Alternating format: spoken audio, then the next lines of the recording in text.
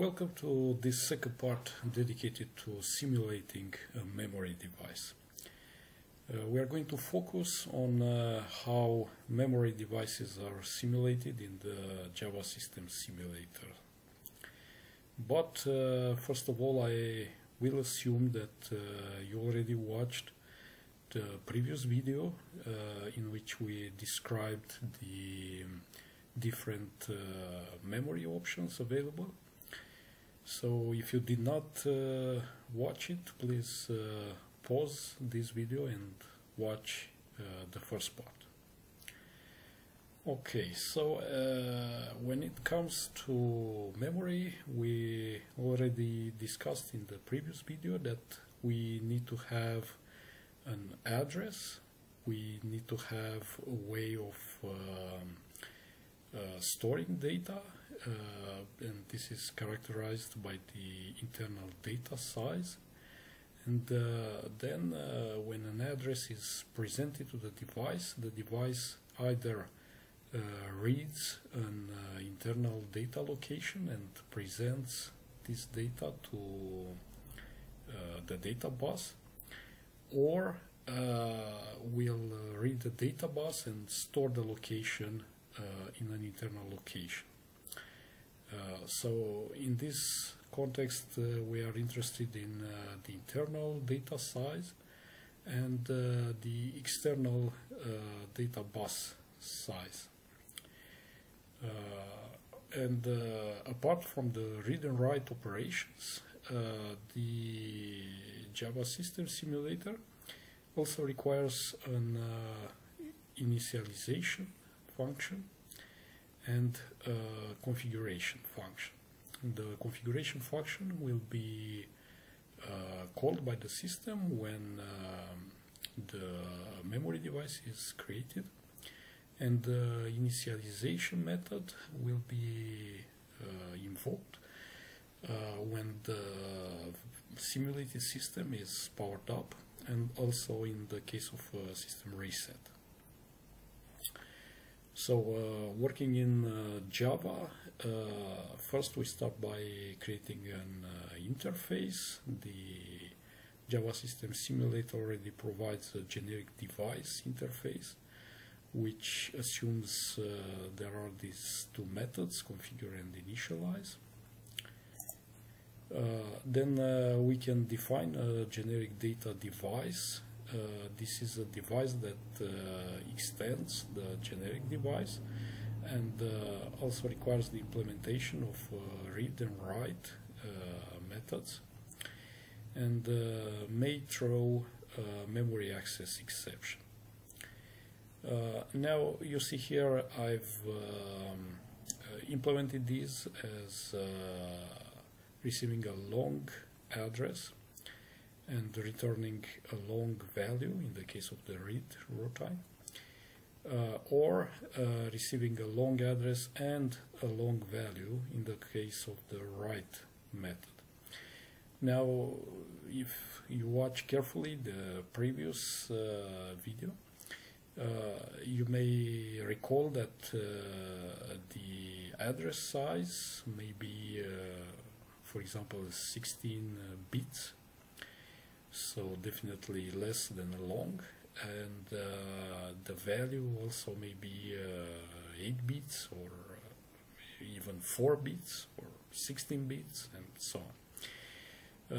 But I've decided here to use a long as a data type in order to allow for different data sizes, and of course only the used bits will be set in both value and address.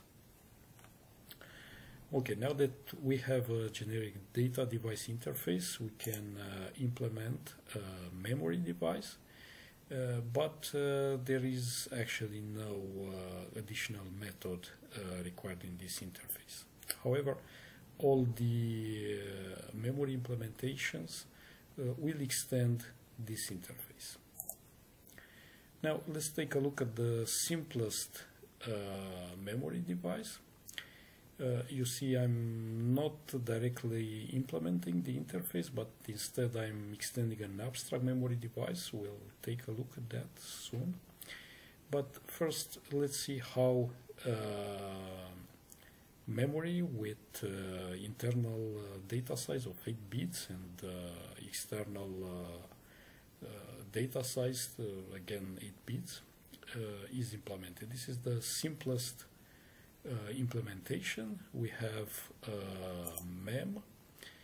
This is actually an array of bytes, and we directly use the address to read or write in this array. As I said, it's an array of bytes, so the data, even though we receive it as long in this case, it has to be converted to a byte. So there is this explicit cast.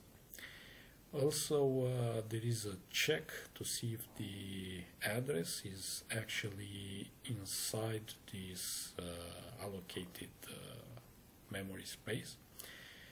If not, there will be a memory access exception, either for read or write. Okay, so this is the simplest possible implementation. We will look at other implementations, but first let's see what this abstract memory device is. So the abstract memory device implements the memory device, and we remember this extends generic data device, which in turn extends generic device. Okay, so the abstract memory device defines this storage space. As I said, is just an array of bytes.